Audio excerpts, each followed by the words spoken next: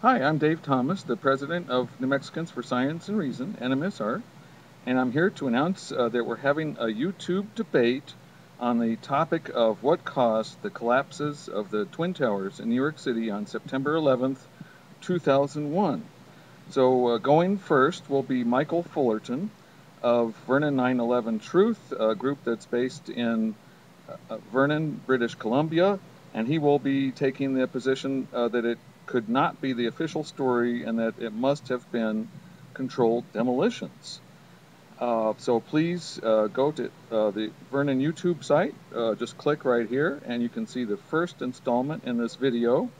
In a few weeks, I hope to post my response to this first video with my first video, which will basically look at what I think is the cause of those collapses, namely fires caused by airplanes which were hijacked by terrorists. So click here to see the first installment in the debate.